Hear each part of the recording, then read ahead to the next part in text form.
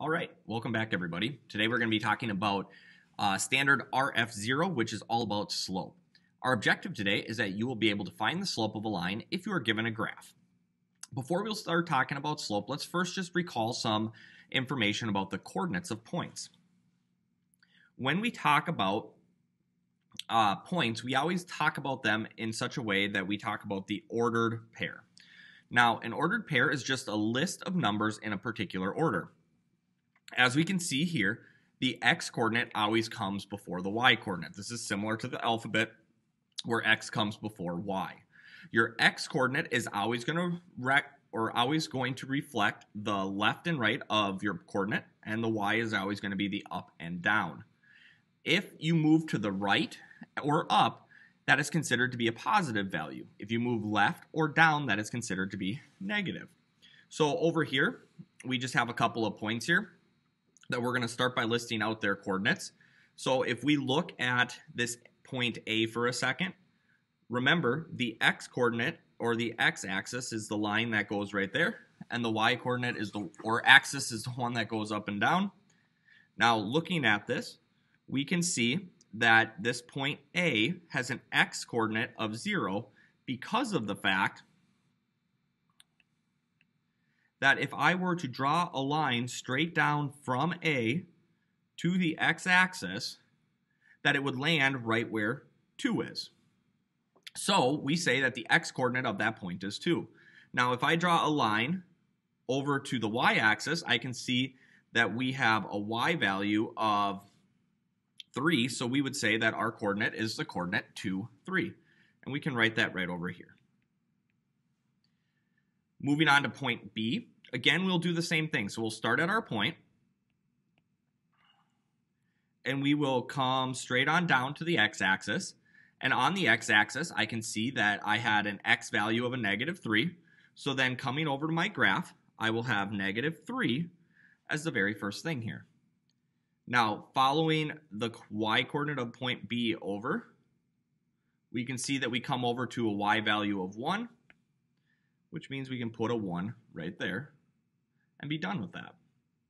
Now, again, we can repeat this same process for our other points that we are given. So if I did this for point C, we would first start by finding where the x is. And we can see that it's 1 after where 3 is, so that must be the point 4. So this will be at 4, comma, and then we need to check to see where the y comes in. And it appears that that comes in at a -2, so this will be the point for -2. Finally, we get to point D, and point D is kind of unique because when we look at point D, we can see that it is located on the y-axis. Now, since it's located on the y-axis, when I try to trace up to the x to figure out where that's located, it looks like we land right in the middle, and that's exactly true. We land at the x-coordinate of 0. Now the y-coordinate's relatively self-explanatory because you're just on it right now. You're on the point y equals a -3. So our coordinate for this one would be 0, -3. What you should do now is you should pause the video for a quick second and you should try to identify these 4 points on your own. After pausing the video, you can come back and I will walk you through the solution very quickly. All right, welcome back. So looking at this, point A, we will see has an x value of 4 and a y value of 3. Point B is located at -2, 0. Point C is going to be located at 3, -1. And point D is going to be located at -1, +5. So again, we have our 4 points right there. It's always just important to remember that you can find the coordinate of any point just by tracing its location down to the x-axis and over to the y-axis. By doing that, you can always locate where that point actually is. Okay, let's talk about slope here for a minute. I'm going to skip this y-intercept, x-intercept talk for a minute, but we might come back to it. Today, our goal is to talk about slope. And what slope is just the steepness of a line.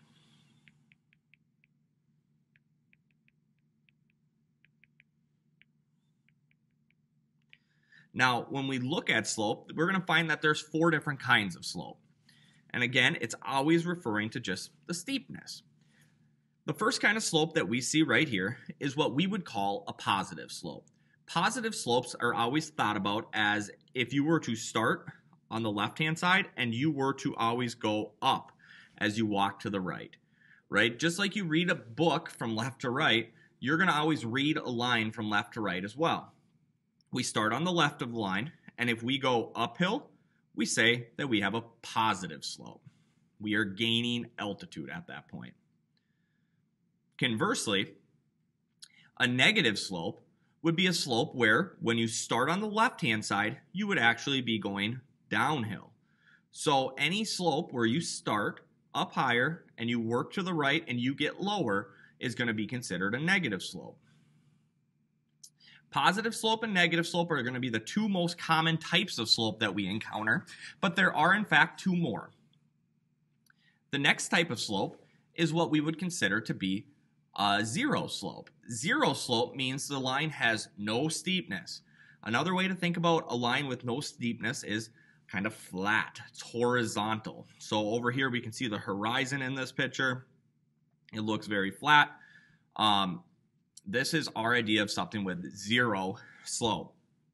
When you see a line with zero slope, it's literally not going to have any raise from left to right. When I go left to right, I just stay at the same height the whole time. Last but not least, we get to a line with undefined slope. A line with undefined slope is always going to be going straight up and down. There is no left to right when I talk about undefined slope. So in even a little drawing over here, undefined slope starts to get a little odd for us because we can see our road coming up and then it's just a sheer cliff all the way down before it kind of continues on. That straight up and down piece starts to give us trouble with lines, but what we should know about it at this point is that that's what we call undefined slope. So again, we have 4 kinds of slope. We have positive slope. That's when we start on the left and go up. We have negative slope. That's when we start on the left and go down. We have zero slope. That's when we don't go up or down.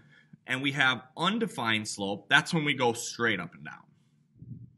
So over here you see 4 examples, and we're just going to identify the kind of slope. So again, we always start on the left if we can.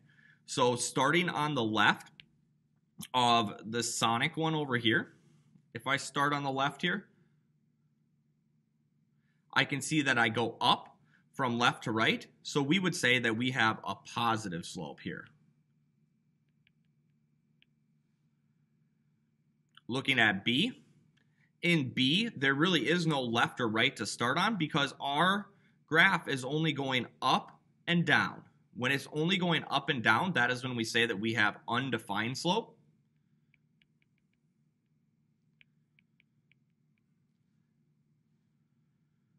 Moving over to numbers or letter C. Again, we always start on the left. Starting on the left here, if I work down, as I go from left to right, I will see that my graph drops, meaning this would match up with a negative slope.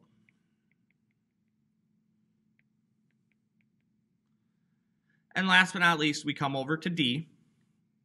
We can see looks like somebody running.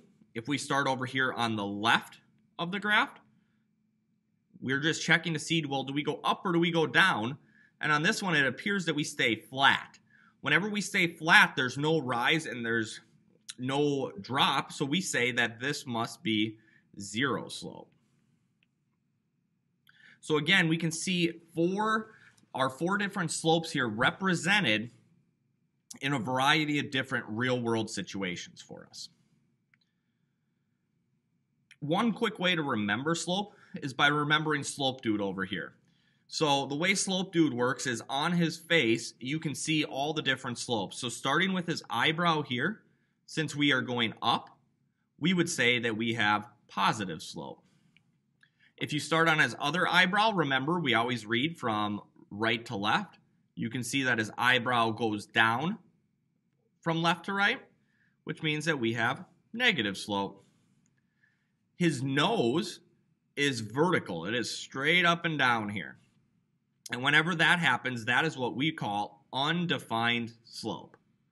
And last but not least, his mouth, we would say, has zero slope because it is flat all the way across. There's no rise and there's no run. Slope dude, again, is a good way to just help you remember what is going on with slope. Here's a couple of problems where we are just going to identify the slope. So, looking at this first one, the easiest way to identify slope from a graph is strictly to first start by finding 2 points that the line goes through perfectly. Here are the 2 points that I've identified.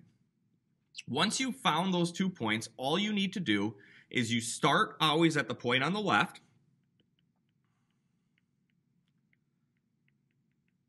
and we look at the rise over the run. Now, the rise is how far we go up or down, and the run is how far we go over to get to the other point. Now, just like I said, we are always going to start at the point on the left. Okay, that's something we can't forget.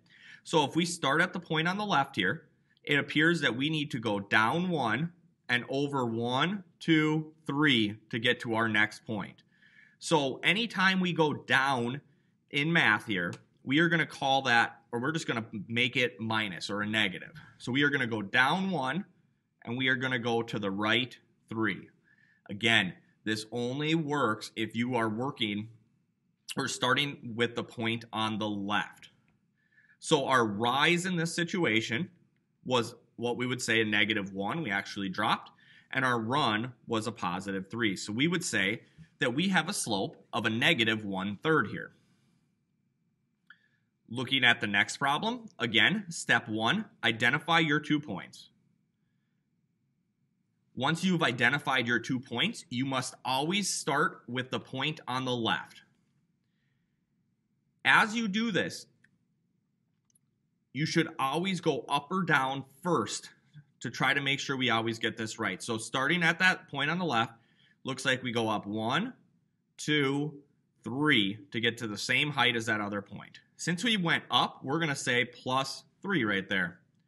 Now we also go 1 to the right. That would be our run. So in this situation, when we talk about our rise over our run, which is also known as our slope, we can see that our rise was a +3 and our run was 1. And I can actually reduce that fraction and say that it is just 3. Looking at our third graph here, again, first start by identifying your points.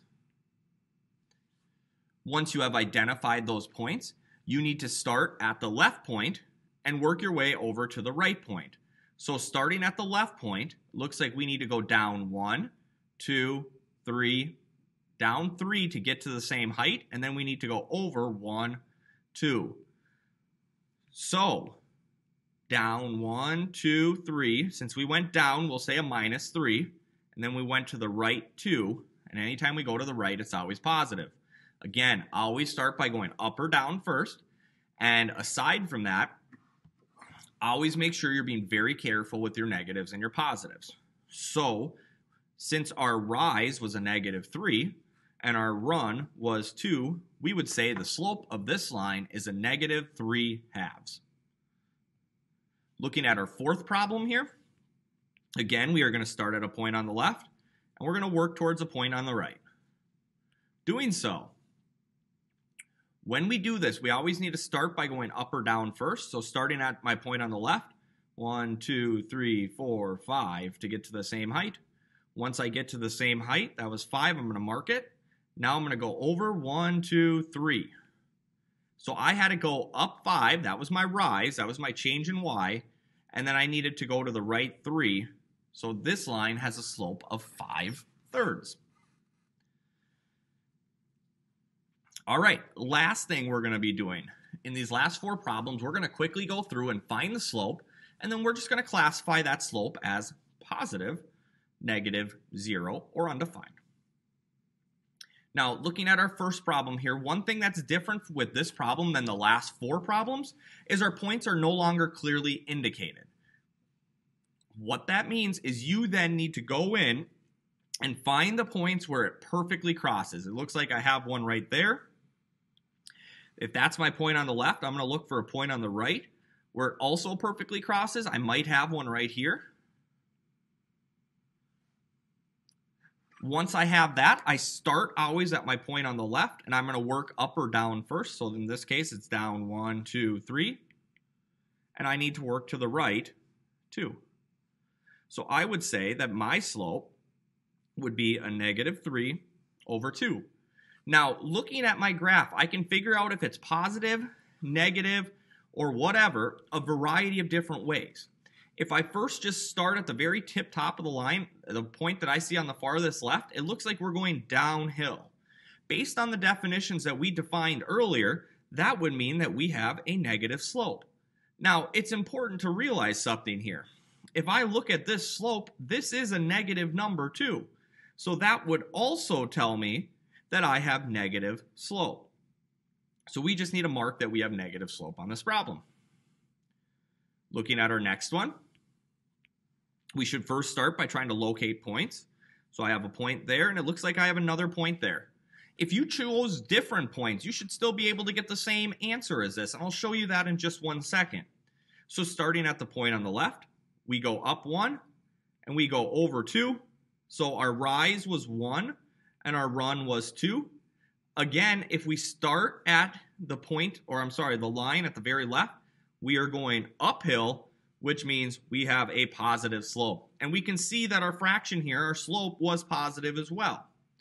Now, one thing I told you is that if you would have picked a different 2 points here, you would have got the same slope. And this is what I mean. If we still picked this first point, this pink one right here, but instead we maybe picked this point over here, we should still get the same slope. And this is what I mean. If I use those 2 points, I would need to go up 1, 2, 3, and then I need to go over 1, 2, 3, 4, 5, 6. Remember, 3 over 6 would be my slope. And since that's a fraction, we can always reduce it, and that's when we see that these 2 things are actually the same. Looking at our third graph here, right away we should notice, hey, this line's going up and down. That's straight up and down. There's something funny going on there. And if you actually go back up into your notes, it says a line with undefined slope is a vertical line. So if we are seeing a vertical line, we know that it has to have what we call undefined slope. So we can come over here and we can write that right now, undefined. And that's really easy to mark at that point because they really are the same. Last but not least, we can see this one a couple of different ways. If I come over here and I mark my points, if I start at the point on the left, we can see there's no rise in this. So our rise is automatically going to be 0. And our run in this situation could maybe be 4. And it's important to realize that anytime you take 0 divided by a number, you are always going to get 4. Or I'm sorry, 0 divided by any number, that's always going to give you 0. And that's exactly what this has. This has 0 slope because it's nice and flat. Thank you for taking the time to watch this video. I hope you found it instructional for you and that your homework goes smooth. If you have any questions, please don't hesitate to reach out. Have a good day.